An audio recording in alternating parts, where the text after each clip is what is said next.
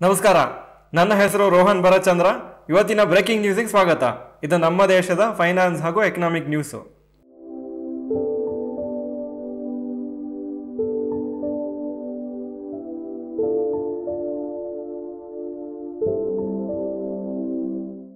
News number 1, Wipro quarterly results. ನಿನ್ನೆ ಸಾಯಂಕಾಲ ಈ ರಿಸಲ್ಟ್ಸ್ ಅನೌನ್ಸ್ ಆಯಿತು. Total sales July to September 2021 19,669 crores. July to September 2022 22,540 ಕೋಟಿ ಆಗಿದೆ, 15% ಜಾಸ್ತಿ ಆಗಿದೆ. ನೆಟ್ ಪ್ರಾಫಿಟ್ಟು 2,931 ಕ್ರೋರ್ಸಿಂದ 2,649 ಕ್ರೋರ್ಸ್ ಆಗಿದೆ, ಅಪ್ರಾಕ್ಸಿಮೇಟಾಗಿ 11% ಡೌನು. ಪ್ರಾಫಿಟ್ಸು ಯಾಕೆ ರೆಡ್ಯೂಸ್ ಆಗಿದೆ ಅಂತ ಹೇಳಿದ್ರಂದರೆ, ಎಂಪ್ಲಾಯಿ ಸ್ಯಾಲ್ರಿ ಕಾಸ್ಟ್ ಜಾಸ್ತಿ ಆಗಿದೆ ಹಾಗೂ lower earnings from non US clients. ಅಂದರೆ ಕ್ಲೈಂಟ್ಸು ಬೇರೆ ಯುರೋಪ್ ಮತ್ತು ಬೇರೆ ಕಂಟ್ರೀಸಿಂದ ಅಷ್ಟು ಚೆನ್ನಾಗಿ ಬಿಸ್ನೆಸ್ ಬಂದಿಲ್ಲ, ಸೊ ಪ್ರಾಫಿಟ್ಟು ಹಾಗೆ ಕಮ್ಮಿ ಇತ್ತು ಅಂತ ಹೇಳಿದರು. ರಿಸಲ್ಟ್ಸ್ ಆ್ಯಕ್ಚುಲಿ ಎಕ್ಸ್ಪೆಕ್ಟೇಷನ್ ಥರನೇ ಬಂದಿದೆ, ಆದರೆ ಇವತ್ತು ಶೇರ್ ಪ್ರೈಸು ಬಿತ್ತು 7% ಬಿದ್ದಿದೆ ಹಾಗೂ ಇವತ್ತು 52 ವೀಕ್ ಲೋ ಟಚ್ ಆಯಿತು. News number 2, HCL tech quarterly results. ಈ ರಿಸಲ್ಟ್ಸು ನಿನ್ನೆ ಸಾಯಂಕಾಲ ಅನೌನ್ಸ್ ಮಾಡಿದರು. Total sales July to September 2021 20,655 ಕೋಟಿ. ಜುಲೈ ಟು ಸೆಪ್ಟೆಂಬರ್ 2022 24,686 ಕೋಟಿ, 20% ಜಾಸ್ತಿ ಆಗಿದೆ. ನೆಟ್ ಪ್ರಾಫಿಟ್ಟು 3,263 ಇಂದ 3,487 ಆಗಿದೆ, 7% ಜಾಸ್ತಿ ಆಗಿದೆ. ಈ ರಿಸಲ್ಟ್ಸು ಅನಲಿಸ್ಟ್ ಎಸ್ಟಿಮೇಟ್ಗಿಂತ ಜಾಸ್ತಿ ಬಂದಿದೆ ಹಾಗೂ ಸ್ಟಾಕ್ ಇವತ್ತು ಒಳ್ಳೆ ಪರ್ಫಾರ್ಮೆನ್ಸ್ ಅಂತ 3% ಮೇಲೋಯಿತು. News number 3, inflation at 5 month high.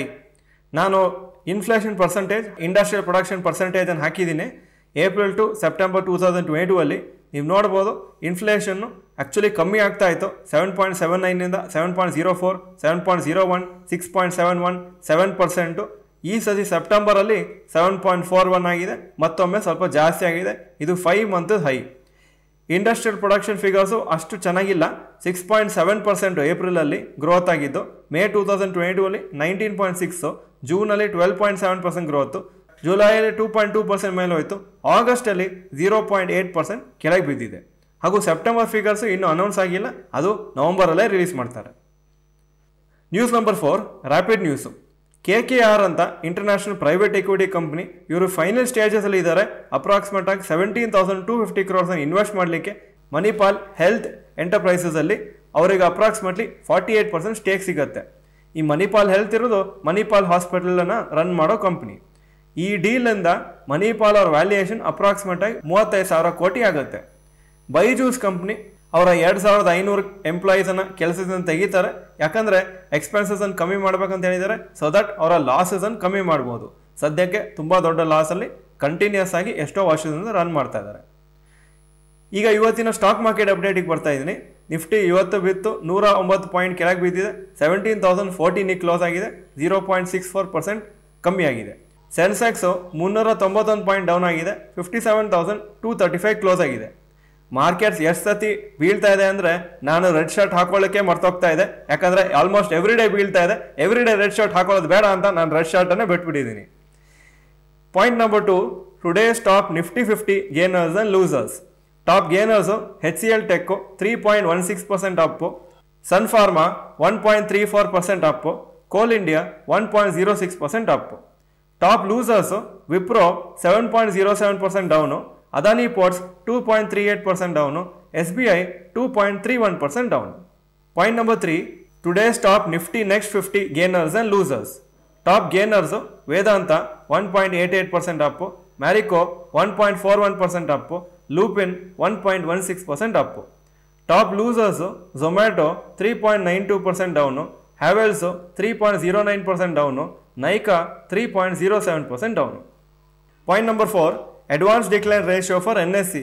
ಇವತ್ತು ಸ್ಟಾಕ್ಸ್ ಮೇಲಾಗಿದ್ದು 621, ಕಮ್ಮಿ ಆಗಿದ್ದು 1,364, so 31% Appu, 69% down. Point number 5, ಯೆಸ್ಟರ್ಡೇಸ್ FII and DII investment data. Foreign institution investors ನಿನ್ನೆ 542 ಕೋಟಿ ವರ್ತ್ ಶೇರ್ಸನ್ನು ನೆಟ್ ಬೇಸಿಸಲ್ಲಿ ಸೇಲ್ ಮಾಡಿದರು. ಡೊಮೆಸ್ಟಿಕ್ ಇನ್ಸ್ಟಿಟ್ಯೂಷನ್ ಇನ್ವೆಸ್ಟರ್ಸ್ 85 ಕೋಟಿ ವರ್ತ್ ನೆಟ್ಟಾಗಿ ಪರ್ಚೇಸ್ ಮಾಡಿದರು. Point number 6, today's gold and silver price. Gold price 4,680 per gram, silver 62.5 per gram. Point number 7, today's rupee value. $1 82.35 rupees, €1 80.10 rupees. Point number 8, stocks near 52-week high. Sun Pharma 52-week high 973, closing price 968. Raymond 52-week high 1287, closing price 1232. ಹಾಗೂ TVS Motors 52-week high 1096, closing price 1078. Point number 9, stocks near 52-week low. HPCL 52-week low 206, closing price 207. LIC 52-week low 611, closing 612. ಹಾಗೂ Wipro 378 52-week low, closing price 379. Point number 10, global cues today. Hong Kong markets 1.87% down, Japan 0.6% down, Germany 0.74% up, France 0.41% up, UK 0.15% up, ಹಾಗೂ Nasdaq ನಿನ್ನೆ flat ಆಗಿ close ಆಗಿತ್ತು, 0.09% down ಆಗಿತ್ತು. ಇದು ಇವತ್ತಿನ breaking news. Video ಚೆನ್ನಾಗಿದ್ರೆ like button press ಮಾಡಿ ಹಾಗೂ ವಿಡಿಯೋ ನಿಮ್ಮೆಲ್ಲ ಫ್ರೆಂಡ್ಸ್ಗೂ ಕಳಿಸ್ಕೊಡಿ. ಈ ವಿಡಿಯೋ ನೋಡೋದಕ್ಕೆ ಧನ್ಯವಾದಗಳು. ನಮಸ್ಕಾರ.